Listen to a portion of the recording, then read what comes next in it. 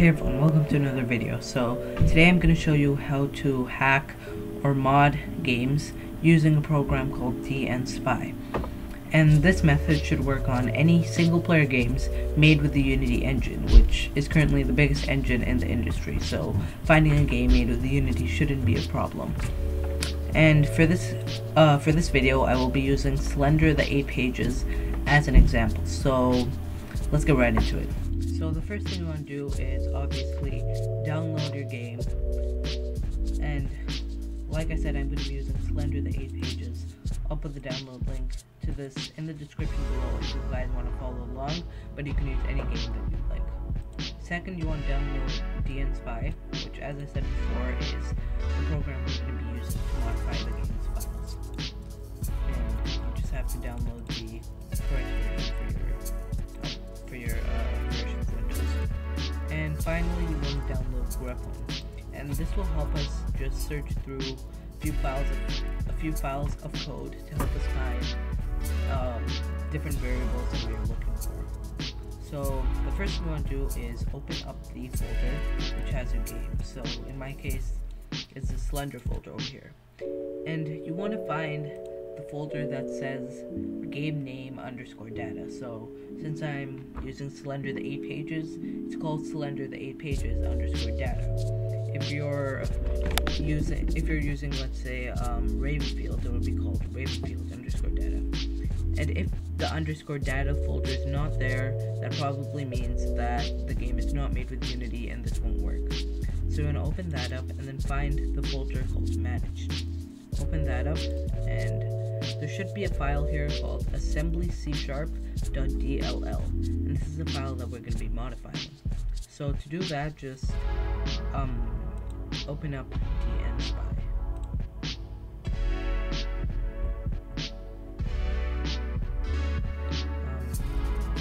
Let's wait for it to load.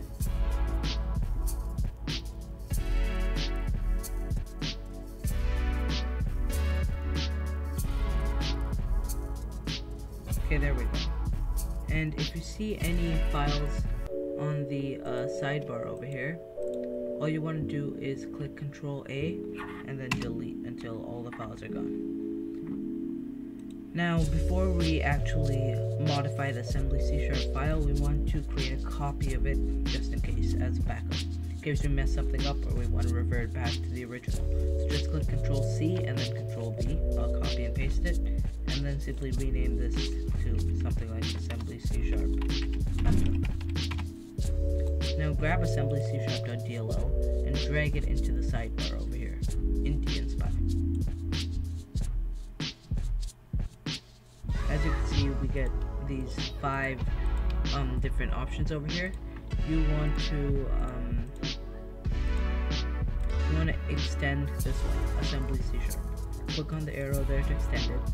Do it one more time, and then you'll find the one that has 2 curly braces over here and a dash. You want to click on that one.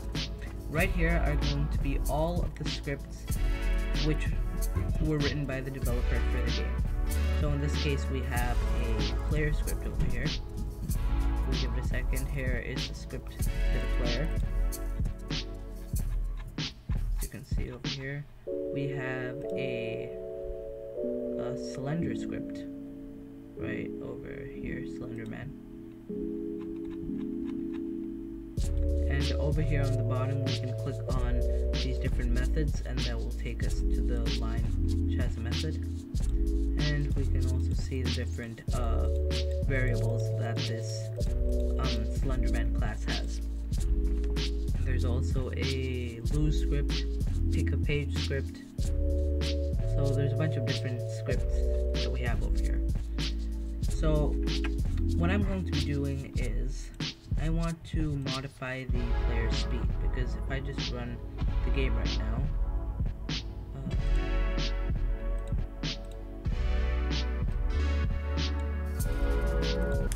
if I start the game, and as you can see, the player moves extremely slowly, and I actually want the player to move a bit faster than this. So what I'm going to do is go over here, and what I'm going to do is click on File and Export to Project. Then click on the three dots and head over to the downloads folder, or the folder which has the game inside of it, which in my case is this one over here. Go to manage it again and create a new folder in here. And you can call it whatever you want. I like to call this code, and click select folder. And then click the export button. So when you go back to that game folder, there should be a code folder here, which has all of the scripts that we had over here. Now what this does is we can open these with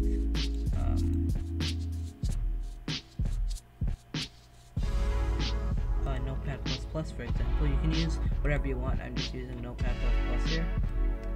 And as you can see, we have all the scripts over here. So what we can do is run grepwin now, which is the other program that you should have downloaded at the start.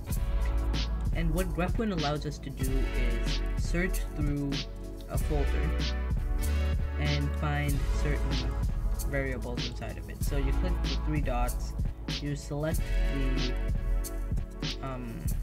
folder, and we want to go to that code assembly C# folder inside of the code folder. Click select, and over here make sure you have content search enabled. And now we want to edit the speed. So what I'm going to do is go here and search for and type in speed. I'm going to click on search. As you can see on the bottom, it shows us all of the lines of code, and this is the name of the file, and this is the line which has the word speed in it, in all of these different code files. So what we can do is we can see that there is a walk speed, a crouch speed, a run speed, and a jog speed. So let's try to edit the walk speed, for example. So you can click right click, edit with Notepad++. It should open up the sprint script over here. Let's see, here it is. So this is what we want to edit. So if we edit it in Notepad++ or Visual Studio or whichever program you decided to open it in, it won't actually work. We have to edit it inside of dnSpy. So we have to go back to that sprint script, which I can't find. There it is, sprint script. And what I'm going to do is find the start method under the static sprint script here. So I'm going to right click here and click edit method C#. And for those of you who aren't familiar with Unity, the start method gets called when the game starts or when the object is instantiated in the scene. So what we can do here is simply set the walk speed to a higher number, like 10 for example. And if I click the compile button, hope there's no errors. There's no errors. So now what we do is, this step is very important. You have to click File, Save Module, click OK. So what this does is it just edited that DLL file, assembly C#.dll, right over here, and it applied our changes to it. So now if you had your game running, you want to close your game and then rerun the game. In my case, I already had the game closed, so I'm simply going to run it again. And now if I walk, as you can see, I'm walking much faster. And I'm not running, because if I run, then the flashlight goes down like that.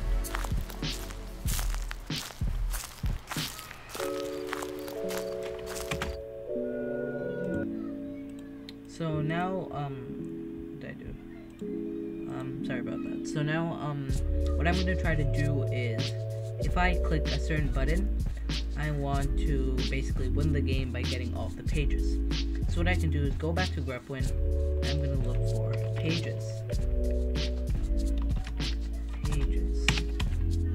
and click on search again. As you can see, we have all of these different, look at this. This seems interesting, but we're setting the pages to 7 or to 8 inside of playerscript.c#. So, let's see where that is. As you can see over here, we can set this.pages to 7, or here, this.pages is equal to 8, this.lost is equal to true. So what that does is it sets the pages to 8 and then basically makes the game over so we can win. So if we go back to dnSpy, what we can do is inside of the player script, I'm going to go to the update function and edit the method.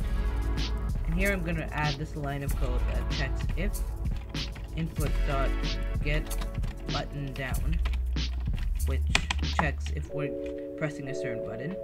And then inside of these two quotation marks, you want to write the name of the button that you want to check. So for me, it'll be P. So then you want to do an opening bracket and a closing bracket. And inside of these two brackets, I'm going to set the pages to 8. And I'm going to set lost to true. You want to click compile. And then again, save the module by going to File, Save Module, OK. Now let's run the plunger again. Gonna click Start Game. As you can see, I still have my speed boost over here. And if I click the P button,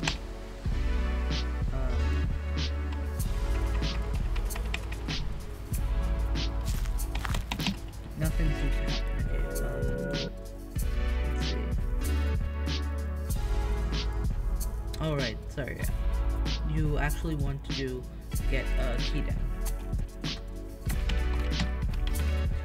So if input.getKeyDownP, then you want to run that section of code over there. Click OK and rerun the game.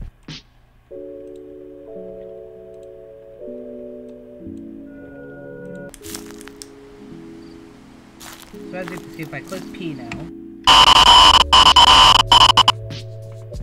it says pages 8 out of 8 and plays this winning animation, I guess.